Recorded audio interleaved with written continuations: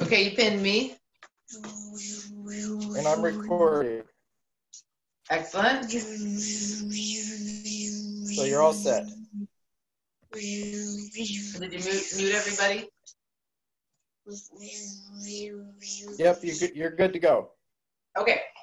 And you can hear me. All right, it's time to say good morning. Can you say Good morning. Good morning, everybody. Happy Wednesday. Caius is showing off the electronic robot he's been creating. So if you didn't hear already, you're going to need a chair for today's workout. And a robot. And a robot. If you have a robot, also bring your robot. The chair is just going to be something sturdy. So if you need to move where you're located in order to be by a chair, you don't need a ton of room around the chair, but you do need a chair.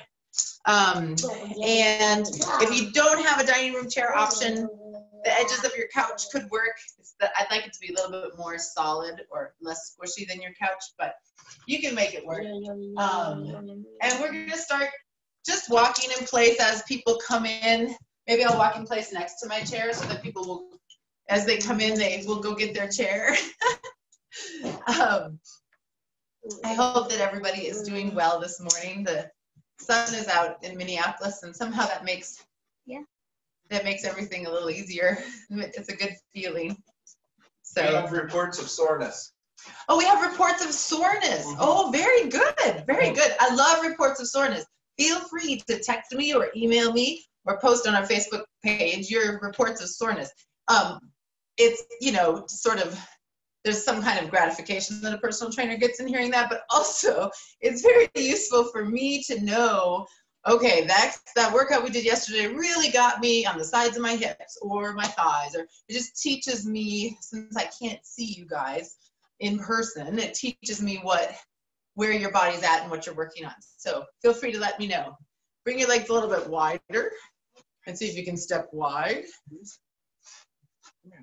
So just wide legs, and then bring them into little, and then back out to wide, and then in, wide. And then if you're just joining us, you're gonna need a chair, like your dining room chair, or a fairly stable chair. So you can find that you can move us in yourself if you need to get yourself closer to a chair and reset up. Let's do some just quick arms moving like this. You can even bounce your knees, just kind of moving. Let's switch arms so they go back and forth. Moving like this. And back together, like let's be like bunny hopping or jumping. Bending your knees a little bit as you go. Now we're going to make your arms big. Try not to run into your chair with your arms. Big, huge circles.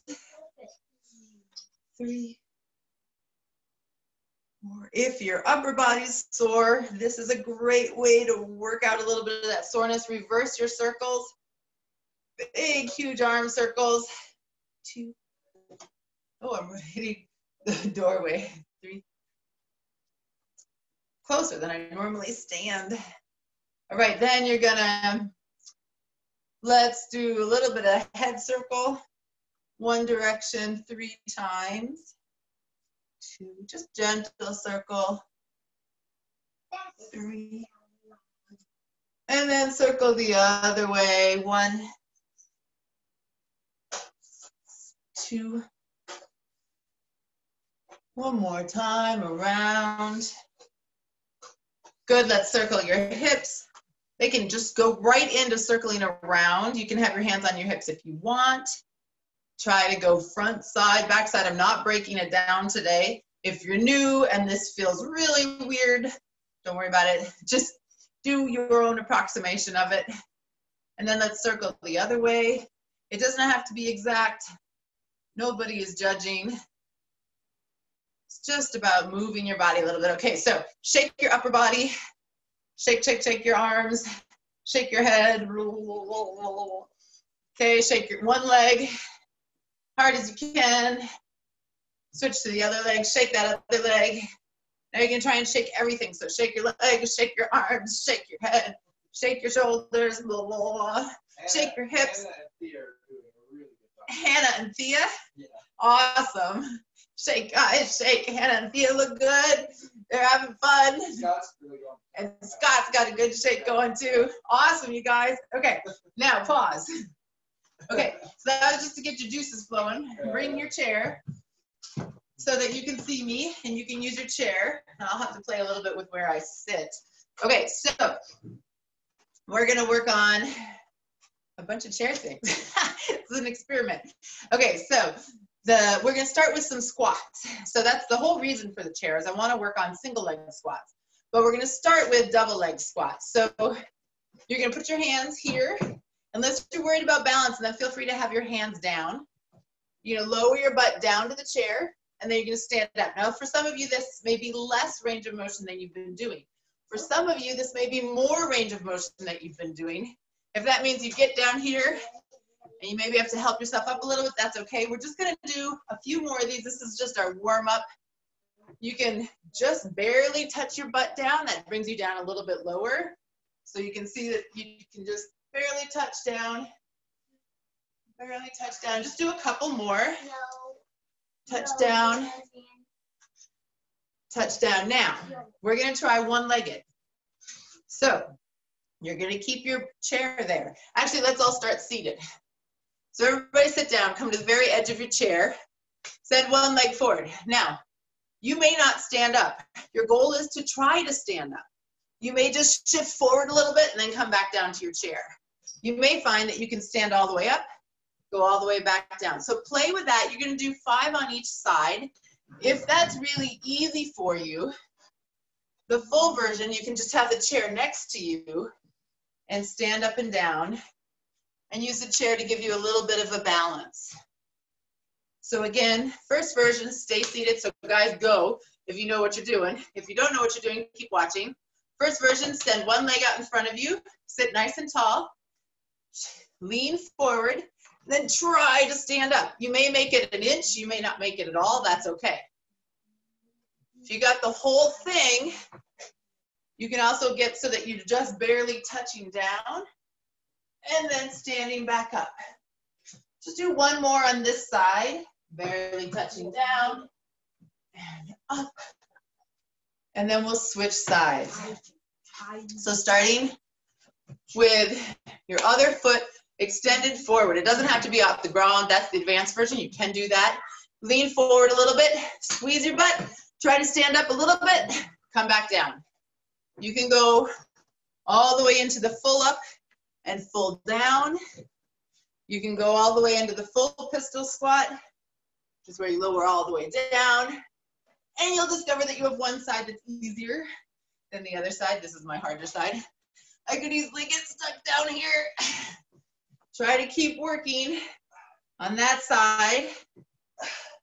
We're gonna do a couple more.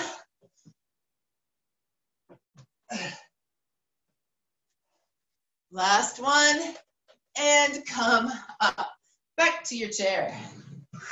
I'm gonna turn my chair sideways just so you can see what I'm doing. You don't have to. So, my hands are gonna be on the chair. I'm gonna scoot my butt off of the chair. This is the first position that you're holding. Shoulders are tight, holding here. Now, if this feels like your spot, stay here and hold this the whole time. If you want, you can do some dips. So you bend your elbows and you lift up. That's level 2. Level 2, 3, straighten your legs so that your legs are out in front of you, not bent, and keep lifting your butt as you come up. Knees can be bent. Keep going, we're gonna do a few more. What if you get a cramp? If you get a cramp, stop and breathe. Okay. Shake out the muscle that's cramping. You might still be here, just holding your shoulders. We'll hold for 5, 4, 3, 2, 1, and relax. Okay, next. We're gonna play with push-ups. So you can use, make sure your chair is, if you're worried about it sliding, make sure it's pushed up against something. So here's our one option for push-ups, right? Let me move my chair out a little bit. So you can choose this option. Now, if this option, if you're doing full push-ups on the floor, this isn't your choice. If you're doing full push-ups on your floor, this is your choice. So I'm doing now one-handed. I'm not going to lower down nearly as far, right? Make sure that you take off your socks so your feet don't slide out from underneath you. And you try to keep your torso parallel to the chair. Try for 5 on each side. Now you might be here, lowering down, pressing up. You might be on one arm and just holding it. That's okay too. Or you might try to do 1 inch of a push-up and then come to a short break and we'll switch to the other side. Hips and shoulders stay parallel as you're trying the one-arm push-up. So you guys didn't expect to do one-arm push-ups, I bet. Okay, one arm in the middle. Legs can go a little bit wider than they normally would. Other arms out to the side or behind your back. Lower down, press up. Lower down. You might be just holding this position, one-armed. You might be in 2 arms doing your 2-arm push-ups. All of those options are great. Try to get as full of range of motion as you can as you try them. You might imagine that you're doing a one-arm push-up. That's actually useful. Imagine that you're going lower and then come back up to center. Okay, chair comes back. I don't know if this one will be easier to see forward or sideways. We're gonna do something one arm again. So put right arm down on the chair. I'm gonna have you think about your left leg. So it's right arm, left leg, diagonal. You're gonna lift your butt up and put it back down. So the appendages that are touching the ground or the chair are opposite. The other 2 lift up, wave at me. Lift your butt up and come down. Working this shoulder and your core. And down. So your butt's kind of going up and back. I know this is a tricky one to be teaching. If you've done a Turkish get-up before, that's what we're doing. We're doing a preparation for the Turkish get-up. Wave your arm and leg, make sure they're up off the floor. Up. We'll do one more. You're working this shoulder. Up and down. Okay, switching. So now you're gonna have your right foot on the ground, your left arm on the chair. Other 2 appendages are up waving at me. Okay, they're gonna stay up. Lift your butt. You might just stay here. My butt's up off the floor, okay? Or I might send my butt back and down. It's okay to just lift up on one arm. That's a decent amount of work for that shoulder. You can send your butt back diagonal.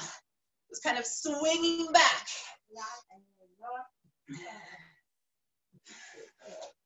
We'll do 2 more. 1 more. And come back. Now I actually reversed the order. I meant to teach this next exercise first. So this might make it make more sense. So this is 2 arms. You're gonna have your hands on your chair. You're gonna send your butt forward. And then you're gonna try, oh, I know. Go to the very edge of your chair. And we'll start by lifting your butt up backwards. Lift your butt up backwards and then bring it forward. So it goes backwards and forwards, like you're rocking. I'm gonna turn sideways. So my butt goes back and forward and back. It doesn't have to go a lot forward. It can, you can go all the way to there. This is a core exercise. So feel your core, that's what's pulling you through. We'll do 3 more. 3. It's okay if you're slower and you don't get 3 in. 2. 1 more time. And relax. So you should be feeling your shoulders a little bit. Shake them out. We're going to repeat the pistol squats. So Starting with your right leg. You can start seated. You can start with a regular squat, just standing up. And then coming back down, touching your butt. Try not to use your hands as you come back up. Level 2, one leg. So my left leg's up off the floor. I shift forward and then try to stand up. If you lose your balance, get closer to a wall. Number 3 is to try and use the chair beside you to go a little bit lower. We're still on the same leg. See if you can get all the way to the chair. Maybe you can go a little lower. Maybe you get stuck down here and then you have to stand back up. That's okay. I've seen some people do this. Yeah, so try to keep all your weight on this leg. My hand really doesn't need to touch the chair. Okay, so the chair is to help if you're gonna fall or you'll discover that, oh my gosh, I'm stuck down here. I'm gonna push a little bit, but it's a squat on one leg. So I'm not tipping into the chair. Do one more on this side of whatever version you're doing. You can do it without your hand to see if you've got the right technique. And then you might need the chair to help you up a little bit. Other leg. So again, you can do 2 legs. Or you can start by lifting your right leg, shift forward, stand up a little bit, maybe all the way, come on back down. Standing up and back down. So keeping your shoulders and hips on top of your leg is really important. Going down, so I don't want to lean sideways. Going down. Let's do a couple more. Everything stays upright and vertical. Everybody do one more, whatever your version is. Molly seems to be doing this and playing catch at the same time. Molly's doing the ultra advanced version and she's playing catch while doing single leg pistols. That's amazing. That's awesome. And come back to your chair. All right. That's the added, like, the kids are helping out version. I like that. Okay, so dips. So you're gonna have your hands on the edge of the chair. Walk your butt forward. Shoulders press down your back. You might stay here. This might be your exercise. Keep those shoulders pressing down your back. And if you want, you can add an elbow bend. So make sure your shoulders don't come up by your ears. Imagine you have really long earrings on. You're not gonna bump them on your shoulders. So then you can also straighten your legs if you have room. Lowering down, lifting up. Lowering down, lifting up. Let's do 3 more. 3 and up. 2 and up. One more time. It's okay if you're just staying still and up. Okay, push-ups. First option, both hands, go as low as you can. Second option, one hand. Just hold it there, making sure you're paying attention to your shoulder. Locked in. Third option, add a push-up and come back up. You can have your hand behind your back or straight out to the side. Everybody get started doing your push-ups. Whatever variation feels right. We're just gonna do 2 more. 1, other variation, check your hips. Make sure they're parallel. Oh, okay, shake out that arm. We're gonna do the other side. Variation 1, both hands. Variation 2, one hand closer to the middle, other hand goes out to the side or at your back, holding there. Again, don't come in close to your ear. Make lots of space for your neck. Third variation, you can start anytime doing your lower, do a push. See how low you can get and not lose your form. It should look like, if I were looking at you, you were doing a normal push-up. You just happen to have one less appendage. Like when you see a dog hopping around, do one more, you suddenly realize that it only has 3 legs, but it was moving remarkably similar. That's your goal. It's kind of a strange analogy. Three-legged dog goal. Three-legged dog goal. Okay, so next I'm going to do this one facing this way. We'll do it in the proper order this time. Hands at the front of your chair. You're going to slide your butt up and then forward. You can step a little bit with your feet. I wonder if you have to. Let's see. Step back. No, you can keep your feet still too. You may just be lifting your butt up a little bit. You may not be able to get it all the way up. There's some hamstring flexibility involved in that. Just do 2 more. Butt goes back and forward. 1 more goes back and forward. Okay, last exercise. Seated on your chair. 1 hand, so this is your right hand is down. Left foot is down. Wave your other 2. Okay, now, first stage, just press into your arm that's on the floor. Or it's not the floor. Next version, you can lift up and down. Up and down. Really rotating around your right shoulder. We'll do 1 more. And then we'll do the other side. So now left hand down, right leg down, other 2 waving. Okay, try lifting up and just holding there. Then you can add in your butt goes back and forward a little bit, back and forward, back, forward. We'll do 2 more, back and forward, really working that shoulder, back and forward. And now you're done. That was our move for today. Send me notes and tell me if your chair slid all over and it was really hard to do on your chair, or if it worked, because it was an experiment. Thank you, guys. I liked it.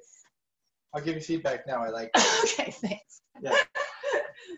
It was a little intense on my wrist, but Good to know. I'll be curious to hear if anybody else had that thought. Oh, scoot forward, she says. Okay. Okay.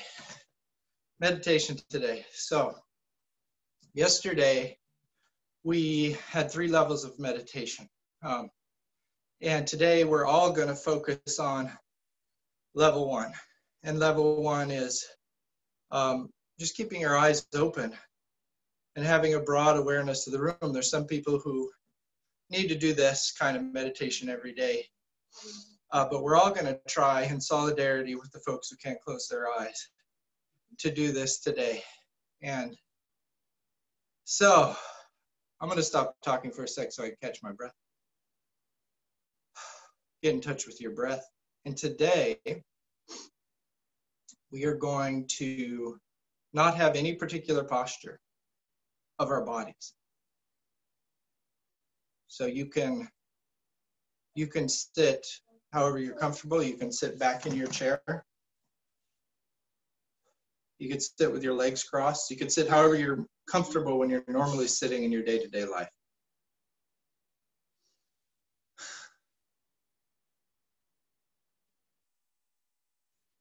And the point I want to make today is that meditation isn't reserved for a special time of day or a special posture or a special set of thoughts. Anytime during your day, you can say, okay, I would like to not be anxious for like 5 minutes, or I would like to just pay attention to what I'm doing. And there's 2 really main ways that I've found that works really good to be mindful in your day-to-day life. Mindful just means kind of meditating as you're going about your day-to-day life. The first is the breath. So the breath is always there. It's always a cornerstone of our meditation practice. So just get into your touch with your breath right now, even as you go about and take care of your room.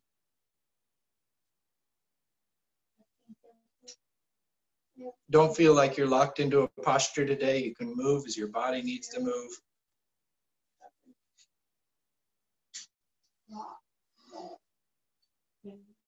And even though your posture may be a little different today, the posture of your emotions and your psychology is that I'm here. I'm showing up. Whatever is here is okay.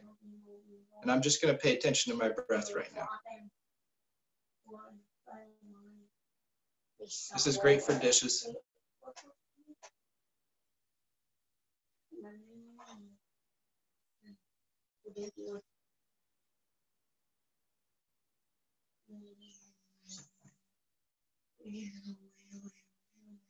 Breathing naturally, paying attention to your breath.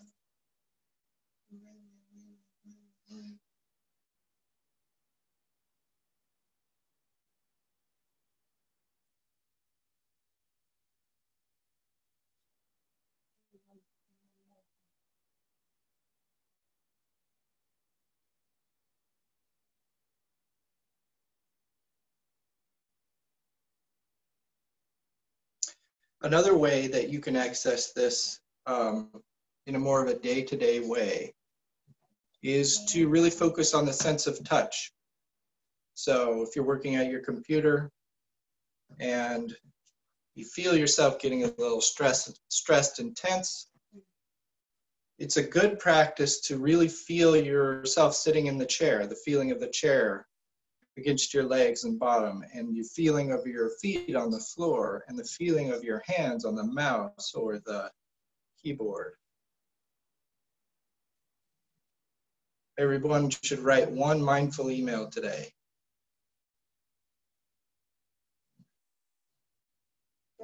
So right now, let's just practice that. Get in touch.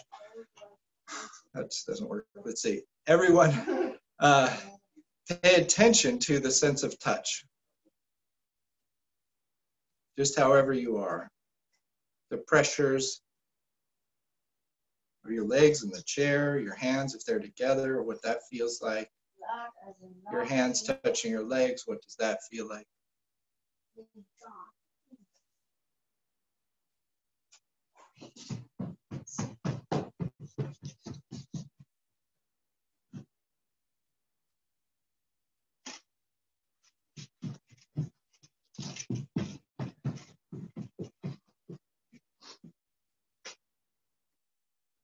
And another few seconds.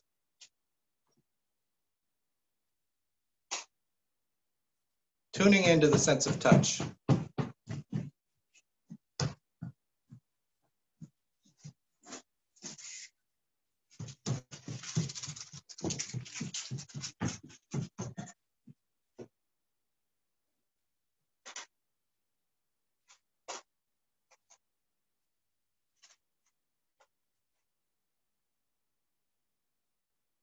And back to your breath for another 5 seconds.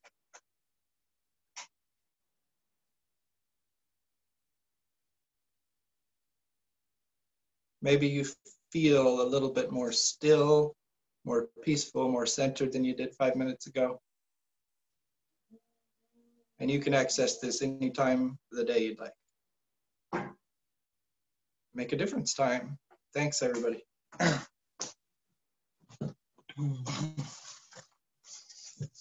You want to do this one?